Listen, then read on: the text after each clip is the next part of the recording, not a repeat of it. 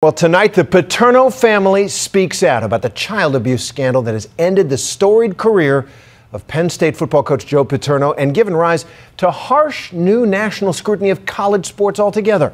Paterno's son, Jay, in his first sit-down television interview since the scandal broke, spoke just tonight with our sister network ESPN, answering questions about how his 84-year-old father's handling this crisis and a new diagnosis that he has cancer. In just 2 tumultuous, tragic weeks, Joe Paterno has had a fall from grace that is hard to believe. At 84 years old, revered by sports fans across the nation after coaching Penn State's football team for 46 years and winning more games than any other major college coach, he was fired last week. Joe Paterno is no longer the head football coach, effective immediately. Disgraced for allegedly not doing enough to stop what he was allegedly told was the sexual abuse of children by Jerry Sandusky, one of his longtime assistants. And now, Joe Paterno is battling lung cancer. If there's one guy I know that can beat that, it's him. Paterno's son Jay, who coaches with his father, spoke to ESPN's Tom Rinaldi tonight after the family released a statement saying that doctors believe Joe Paterno's lung cancer is treatable. And for the first time tonight, Jay answered questions about the scandal swirling around his father and talked about what this tremendous fall from grace has felt like inside the Paterno family. What have the last 2 weeks been like for you?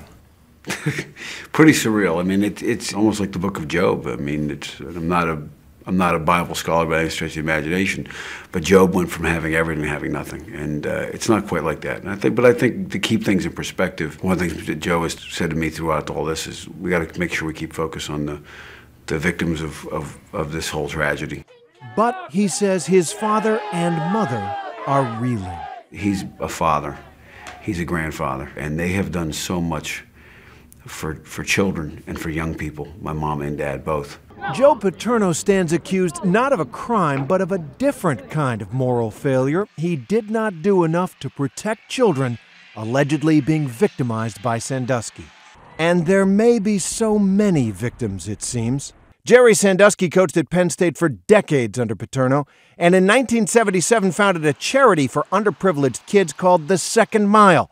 Many of the reported victims were second-mile children. It was unnatural from the beginning. Deborah Long's son, Matt, was placed in foster care with Sandusky after he got in trouble. He says he was never molested, but his mother believes otherwise. Oh, it's a nightmare. I mean, nobody even wants to think that somebody would do that to their child. You have to think about kids that are going to bed at night, you know, with really fighting some demons and some innocence lost.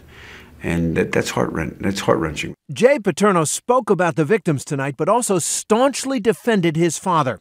He argued that when assistant coach Mike McQuarrie came to Joe Paterno in 2002 and told him he'd seen Sandusky sexually assaulting a boy in the showers, Sandusky had already retired. He had been gone for a couple of years. He'd been retired. So he really wasn't part of that staff anymore. Penn State football brings in $70 million a year to the university. Under Paterno, all that money from the program has transformed the school and turned him into a living legend, actually cast in bronze in front of the stadium. Tonight, when asked how he feels about his father's name being removed from the Big Ten championship trophy, it was clear that Jay Paterno, even in the midst of scandal, is still focused on the game. Let's get there and win it and put it back on it. And joining us now is the reporter who conducted that interview with Jay Paterno, Tom Rinaldi from our sister network ESPN. Tom, great work on this story throughout. And tonight I want to ask you specifically, after talking with Jay Paterno, do you think he gets it? Do you think that they're aware that Joe Paterno's reputation, his legacy, has been tarnished here? I think that Jay and probably a lot of the Paterno family feels as though the way things look right now might change over time. I think they understand certainly what this has done to Joe Paterno and how he's perceived right now and what it's done to Penn State University and its football program. But there is a persistent belief, certainly among the Paterno family, that as more facts come to light, things may not appear exactly as they do right now and perhaps may look more favorably upon Joe Paterno. And that's a great point. The facts have yet to emerge fully. What's next for the Paterno family?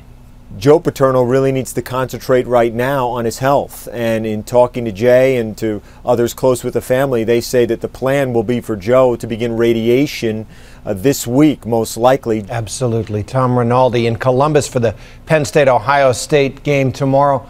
Thanks very much for joining us.